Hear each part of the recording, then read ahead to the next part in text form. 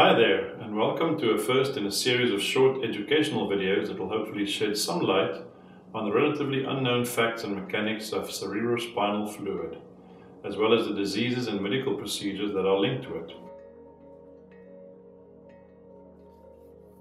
Before we get to what cerebrospinal fluid, otherwise known as CSF, actually is, it might be helpful to at least know the very basics of brain anatomy and the methods through which physicians or surgeons usually describe the brain. So how do we visualize the things that go on in our heads? For most of these videos, we will be using diagrams that are drawn by illustrators and graphic designers. But it is still very helpful to know the three main types of brain scans that physicians will use when talking about the brain. Of the three most popular, the oldest type of scan is the CT scan, or more famously the CAT scan. CT is just an easier way of saying computerized tomography. These scans are basically X-rays that have been repeated over and over again from different angles to give us a 3D image of any part of your body. However, in the case of CSF disorders, this type of scan is not as effective as the following two. The next type of scan is more modern and far more complex. Known as the MRI scan, which stands for magnetic resonance imaging, this type of scan uses magnetic fields and pulses of radio wave energy to actually realign the atoms in your body. Through a complex process, this allows doctors to see not only hard tissues like your bones, but also soft tissues and fluids like CSF. The next type of scan, which is important to know if you're interested in CSF, is the cineflow scan. This is a modified version of the MRI, which can track cerebrospinal fluid as it moves around your body.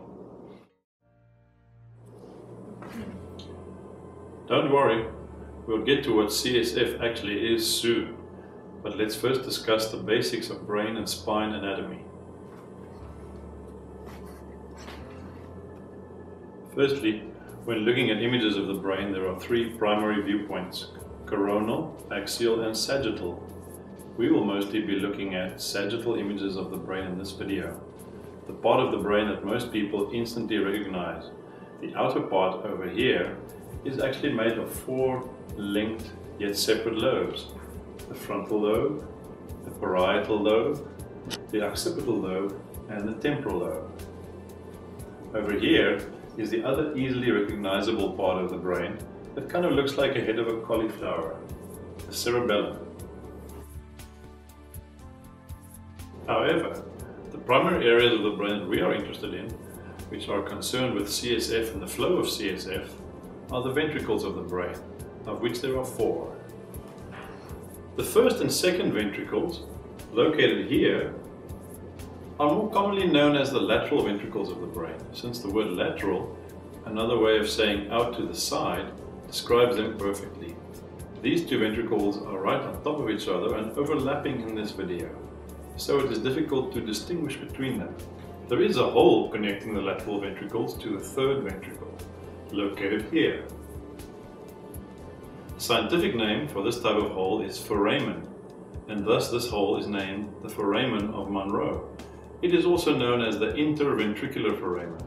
In terms of CSF, it acts like the drainage hole of a bathtub and allows for the rapid flow of CSF into the third ventricle. There's a similar structure connecting the third and fourth ventricles, but as you can see, this structure is far longer and thinner than the foramen of Monro. Because of this, it is called an aqueduct. An aqueduct is a system of water transportation that is associated with ancient Roman architecture.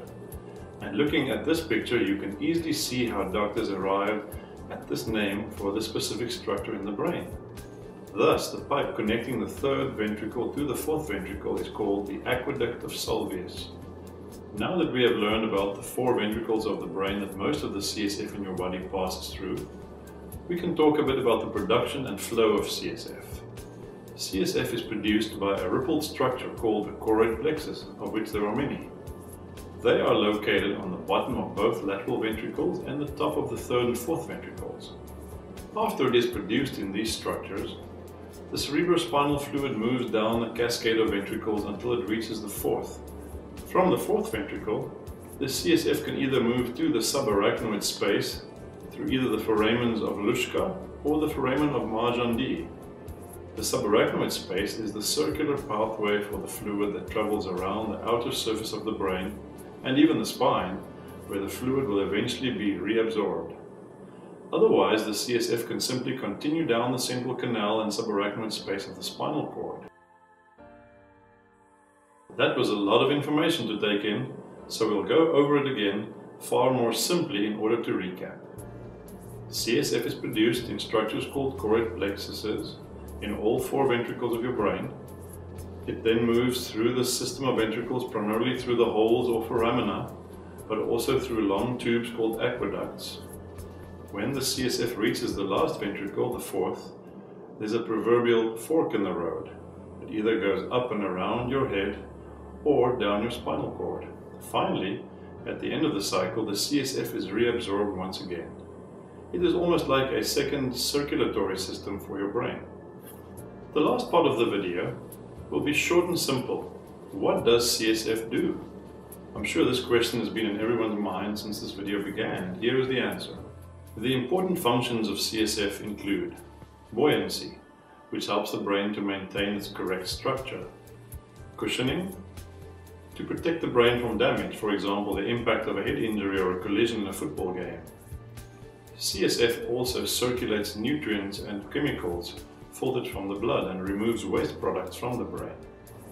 Now that you know about some brain anatomy and the basics of CSF, feel free to navigate to some of our other videos in which we'll cover things like hydrocephalus, Chiari Malformation and Pseudotumor Cerebri, which are all diseases or disorders linked to CSF.